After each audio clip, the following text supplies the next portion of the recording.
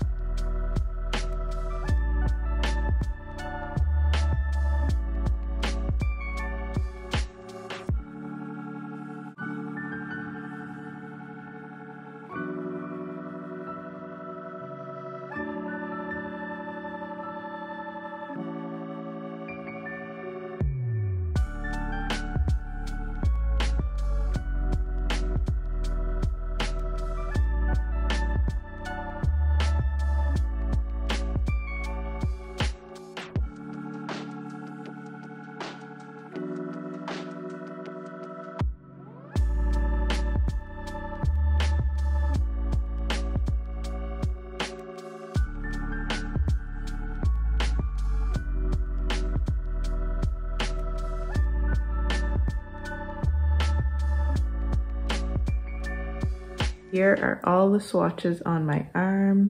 Kitten Mischief, Spirited Away, Painterly. Those are the 3 Lucent shades in this little collection of colors. Then we have Velvet Intrigue, Velvet Fawn, Velvet Affair, Velvet Muse, and Velvet Decade. To me, these are definitely all within the same family. I think all of these are somewhat warm toned. They're a little bit more warm than neutral in my opinion. Velvet Decade is a little bit interesting and different because even on the same person, I find depending on the day and the lighting and the rest of their makeup, it can go from cool to warm to neutral. So that's one that's kind of a chameleon type shade, but all the rest of these I would say are, you know, leaning more toward that warm territory. I put Velvet Affair back on my lips, so that's what I have on right now. And I think another commonality among all of these shades is a little bit of brown that's mixed into them.